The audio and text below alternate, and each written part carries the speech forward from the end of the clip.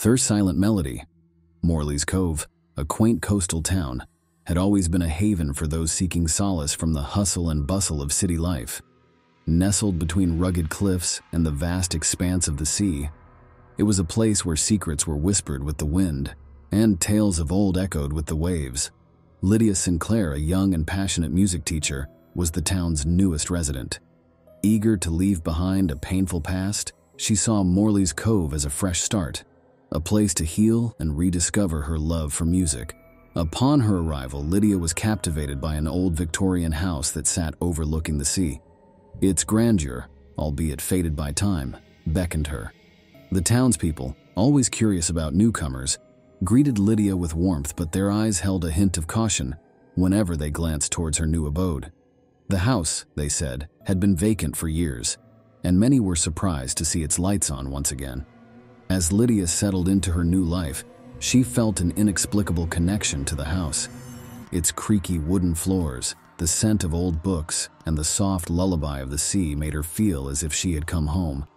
But what she didn't know was that the house held a secret, one that was intertwined with the very essence of Morley's Cove. And as the days turned into nights, Lydia would soon find herself entangled in a mystery that had been silent for decades, waiting for the right melody to awaken it. The attic of the Victorian house was a realm of forgotten memories. Dust-covered trinkets, faded photographs, and old furniture lay scattered, each item a silent witness to bygone days. As Lydia rummaged through the remnants of the past, her fingers brushed against the cold, polished surface of an old piano. Hidden beneath layers of dust and draped in a moth-eaten cloth, the instrument seemed out of place amidst the attic's clutter. With a mixture of reverence and curiosity, Lydia unveiled the piano. Its ebony and ivory keys, though aged, gleamed with a timeless elegance. Unable to resist, she allowed her fingers to dance across the keys. The sound that emanated was hauntingly beautiful, each note echoing with a melancholy that tugged at her heartstrings. The music caught the attention of Alice Tremaine, the town's historian and keeper of its many secrets. She arrived at Lydia's doorstep with a face etched with concern. Over a cup of tea, Alice recounted the tale of Eliza Montgomery, the piano's previous owner. A talented pianist, Eliza was the talk of Morley's Cove, until one fateful night when she vanished without a trace. The only remnant of her existence was the melancholic tune she last played on that very piano. Alice's words sent a chill down Lydia's spine. The instrument, which had brought her so much joy, now seemed to hold a shadow of mystery. The town had moved on, but the piano's melody, it seemed, still lingered, waiting for someone to decipher its enigmatic tune. And as Lydia would soon discover, some melodies, once awakened, refused to be silenced. The nights in Morley's Cove were usually filled with the gentle sounds of the sea, but for Lydia, a new sound had begun to weave its way into the tapestry of the night. A soft, haunting piano melody seemed to drift from the attic, filling the corridors of the Victorian house with its melancholic tune. Each time Lydia would rush upstairs, the music would cease, leaving behind an eerie silence and an empty room. Samuel Dawson, a local fisherman with deep-set eyes and a rugged demeanor, began to visit Lydia more frequently. Over hushed conversations, he admitted that the same melody had haunted his nights. It was a tune his mother used to play, a lullaby that had been passed down through generations, but was never shared outside the family. The two would sit for hours, trying to piece together the puzzle. Why was this song, deeply personal to Samuel, echoing through Lydia's home?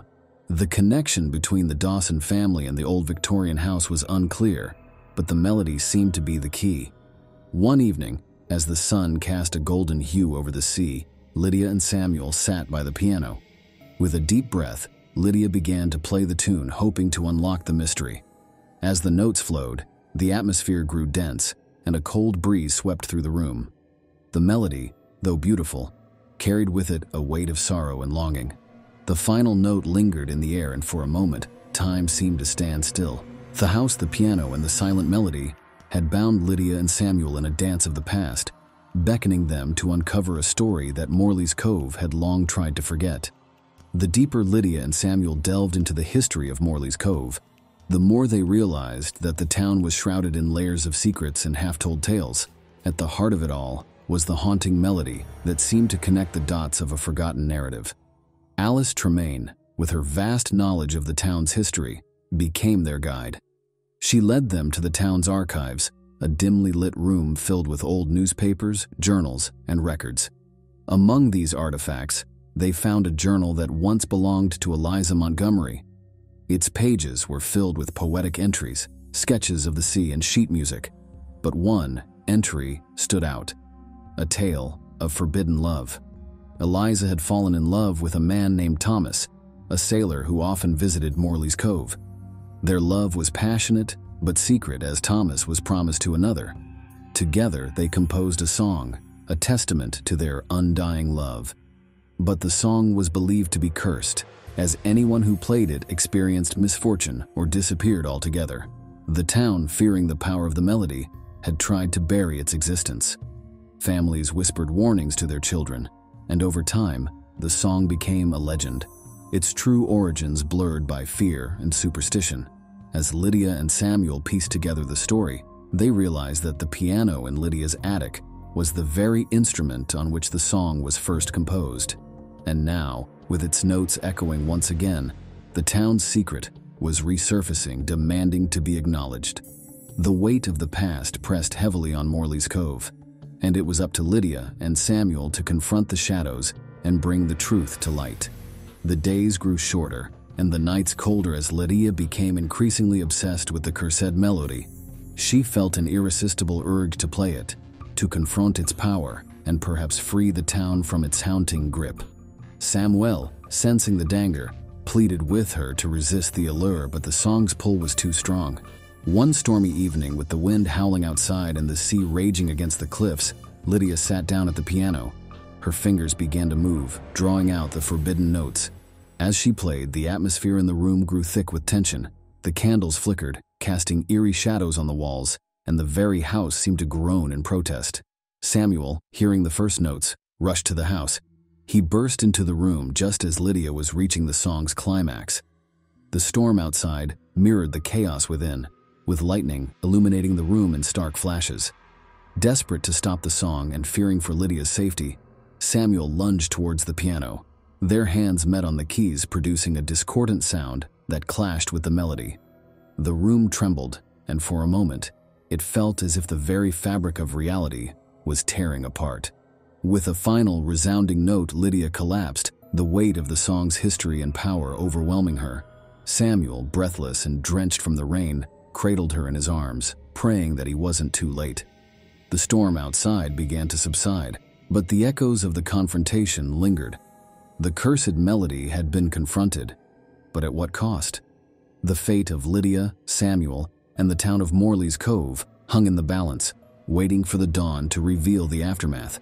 The morning sun broke through the storm clouds, casting a gentle light over Morley's Cove. The town, which had been gripped by fear and anticipation, slowly came to life, whispering about the events of the previous night. Lydia woke in the local hospital, her memories of the confrontation hazy. Samuel, his face etched with relief, sat by her side, holding her hand. As their eyes met, Lydia recalled a fleeting vision from the night before. Eliza and Thomas, standing together on a distant shore, their faces serene, nodding in gratitude. The piano, now recognized as both a symbol of love and a vessel of sorrow, was carefully removed from the Victorian house. The town's council decided to place it in the local museum, alongside Eliza's journal and a detailed account of the events. A clear warning was attached: the forbidden song must never be played again. The ordeal had left an indelible mark on Lydia and Samuel. However, instead of driving them apart, the shared experience drew them closer.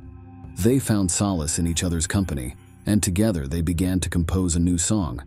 This melody, unlike its predecessor, was filled with hope, love, and the promise of new beginnings. Morley's Cove, having confronted its dark past, began to heal. The townspeople, once divided by fear and superstition, united to ensure that the lessons of the past were remembered and never repeated.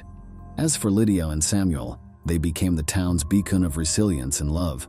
Their story and the melody they created served as a reminder that even in the face of darkness, love and hope can shine the brightest. Years had passed since the events that shook Morley's Cove. The town, once overshadowed by its haunting past, had flourished into a vibrant community, drawing visitors from afar with tales of its rich history and the love story that had changed its fate. The Victorian house, with its majestic facade, had been restored to its former glory. A young couple, Amelia and James Thornton, were its newest inhabitants. Drawn to the town by the legends, they were eager to start their life in a place filled with stories of love, mystery, and redemption. One crisp autumn afternoon, while exploring the attic, Amelia stumbled upon a sheet of music, its edges yellowed with age. The title read, "The Silent Melody." Intrigued, she brought it downstairs, where James, an amateur pianist, sat waiting. With a curious glance, he began to play the first few notes. The melody, though familiar, carried with it a sense of nostalgia and longing. The couple, unaware of its history, felt a deep connection to the tune. Outside, the old townspeople exchanged knowing glances, feeling the weight of the past once again. But this time, there was no fear. The melody, once a symbol of sorrow, had been transformed by Lydia and Samuel's love story into a testament of hope. As the notes of the silent melody drifted through Morley's Cove, they served as a reminder that stories, no matter how dark, can be rewritten. And in the dance of love and fate, every ending can be a new beginning. Don't forget to like the video and subscribe to the channel for more videos. Write in the comments what you think about this story.